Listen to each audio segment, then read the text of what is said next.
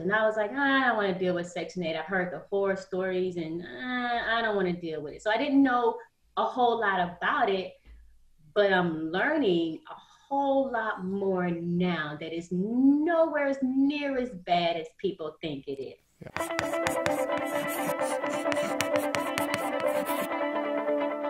I'm curious now to tell everybody, like, you've now got it fixed up, or maybe you're almost fixed up. How did you find a tenant? Like, well, this is going to be a rental property for you. So tell me about that process and what ultimately happened. So this was probably the easiest part of my process. And though it's yet to see like its full like story, like the story's still been written a little bit, finding a tenant for me was easy. I was looking for a property manager on Facebook. I actually came across a young lady who had the same vision that I do for the city. She's from the city. We went to the same high school together, just at different times. And she wants the same thing for the community that I do.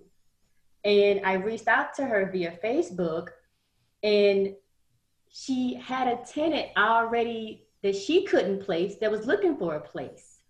So it just kind of the tenants fell right in my hands. What I didn't know is that I would be finishing this project for a Section 8 tenant. I didn't know that. However, I met them when I came home, and it was still in construction mode. And immediately when they walked into the property, their eyes was like, oh my God. The property manager was like, you would never know this house looked like this on the inside versus what the outside looked like, and the street itself. You would never know that. They looked around. I could see the light bulbs in their head as they were looking around thinking, okay, I can put this here. I can put this here. This is going to grate here. This is going to be such and such's room.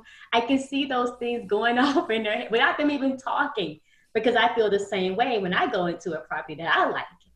So it was amazing. So immediately we filled out the Section 8 paperwork, and it took off from there. They could see home. You could tell they were placing themselves there. They were placing the furniture. Yep. So finding a tenant was the least of my worries, the least of my concern, because I had a tenant just kind of fell in my lap, and that doesn't happen very often. No. Interesting. And so did you have any thoughts one way or the other about Section 8, the program, or how it worked, or, any one way or the other? I mean, is that something you knew about before you found this tenant through your property manager? I was not even thinking Section 8, even though I had one of the contractors who's done a lot of work to prepare for a Section 8 home inspection, tell me the price range I could get for this property rent-wise. And I was like, I don't want to deal with Section 8. I've heard the horror stories and I don't want to deal with it. So I didn't know a whole lot about it, but I'm learning a whole lot more now that it's nowhere as near as bad as people think it is. Yep. It really isn't. Yeah, and I've heard the same thing. I personally am in a different niche. I'm in the college student rental niche. But, you talk to people, and the same thing you just said. You hear, oh, man, there's all these inspections, and there's kind of red tape. And, and sometimes you'll either, somebody's going to tear the property up. Well, there's a lot of myths out there about what really happens when, in truth, a lot of the people I've talked to who are Section 8 tenant rental landlords will say, hey, I get my rent from the government every single month plus whatever portion the tenant pays. That's really nice. The rent is guaranteed, at least part of it, by the government.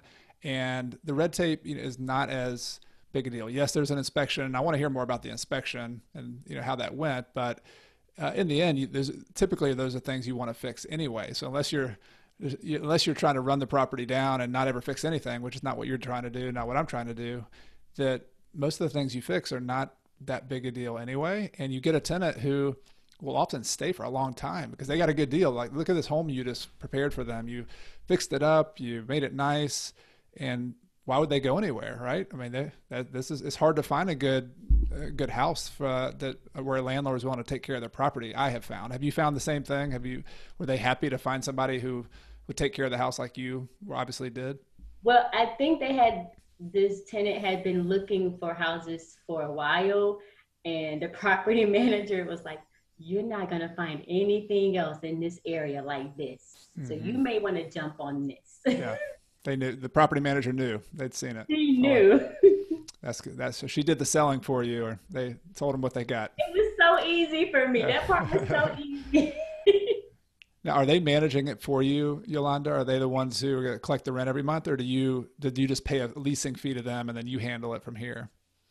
So the situation is a little different. Normally, she would be collecting the rent and just taking her fees and giving me my cut. But this time it's reversed. I'm going to collect the rent. I'm going to give her her cut. Got it. So any properties from here on out, we would do that because I want to continue doing business with her. So we'll do that next property. But for this one, I said, you know what? Let's reverse it. I'll pay you your fee once a month and I'll collect the rent and we're good. Okay, good. We actually have a written contract. I actually have a written contract with my property manager about how fees are going to be sent, when they're going to be sent, and the things that I need her to do, which is basically the things that she does for her own properties. Right. And so if your tenant has a maintenance issue, I mean, you're in Florida, that's in Mississippi, she would be the one to take the call on that and call a local maintenance person or handle it for you? Yes. Perfect. Okay, good. Now that you have it rented, what are the numbers on your rent? Like, how much rent do you have coming in every month? $655 for this rental. That is the amount that I agreed to with Section 8. So with Section 8, it's different how the rent is set. It's based off of the tenant's income, as well as your property size, whether it's a 3-2, a 2-1, such and such. However, just because this tenant is $655 doesn't mean that my next tenant won't be higher. And I was told that, and I'm going to look into this because you got to trust but verify. Yes. That I can raise the rent every year just like any other landlord. Got it. So if the market rent goes from $655 to $675 or something, you're not stuck necessarily with the same amount for 10 years or something. There are properties in that city that are collecting close to $1,000, if not more, off of Section 8. I hope you enjoyed that interview with Yolanda. I feel very fortunate to be able to have so many conversations with people who are at various levels of their real estate investing career, and just to peek behind the scenes of what it takes to buy it, to fix it up, to go and figure out just all the many pieces that, like a puzzle, you have to put together for that first deal. So thank you, Yolanda, for sharing with us and for your time. If you enjoyed this episode, or if you enjoyed the show in general, there are a few different ways you can support the show and to keep it going in the future. The first is to hit that subscribe button, whether it's on YouTube or if on your podcast player. When you hit subscribe, it lets you know of any future episodes that come out in the future. Thank you so much again for spending some time with me today. Until next time, I'm Chad Carson.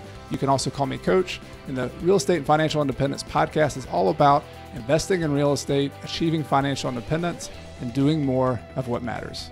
See you next time.